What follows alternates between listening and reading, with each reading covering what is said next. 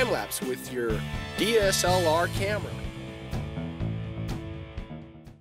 Hello, my name is Doug Hubble and welcome to Astrophotography Tutorials. Today I'm going to talk about time-lapse photography with your DSLR camera.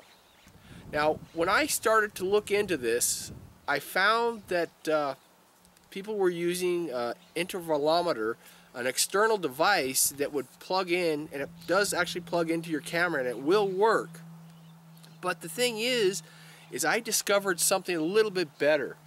I discovered something called Magic Lantern. The camera that I have right now is a Canon T2i, and the Magic Lantern software will fit on a whole variety of different Canon cameras, so you can probably work on your Canon camera as well. Now, what I'm going to do is I'm going to try to do some night photography as well. And with the intervalometer inside of the Magic Lantern, what I can do is I can take longer exposures and be able to get maybe some stars in the night. One of the challenges at night when you're trying to focus is you won't be able to focus because it's so dark. And what I'm going to do during the day is I'm going to go ahead and set the focus on a distant object during the day, and then I'm going to lock the focus. Because when you do shots at night, you want to just use your manual focus. So I'm going to try this. I'm going to go ahead, focus on some of those clouds up there. The focus is now locked.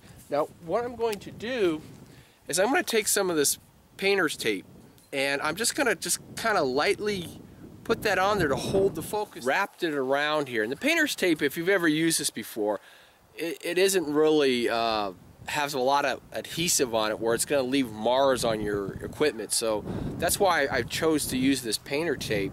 Now what I can do at this point, right, it's on autofocus. I did that so I could focus on a distant point, but now I'm going to take this autofocus and turn it to manual focus. Keep the tripod a little bit steady. I've got a bottle of water in there. Time-lapse intervalometer with Magic Lantern. You press the little trash can icon down here, and this will bring up the different menus.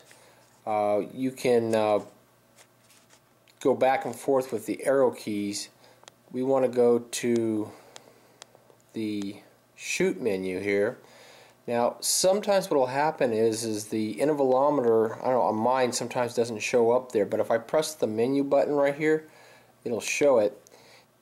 The bulb timer I don't want on, take that off. Turn the intervalometer on. You can press the Q button right here and just say take a picture every ever seconds you want to make that. You can go up or down on this going left or right, and it'll change the values there. I'm doing one right now for 35 seconds. Exit out with taking the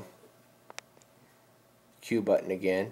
Now it says it's going to take one every 35 seconds, and now it should just go ahead and start taking pictures. I have it set on auto with no flash. Stay tuned for the next video where I will show you the settings for nighttime photography to take time-lapse videos. Also, if this is your first time watching, I would like you to subscribe. I publish 2 astrophotography videos on the 1st and 15th of every month. Thanks for watching, and I hope to see you soon.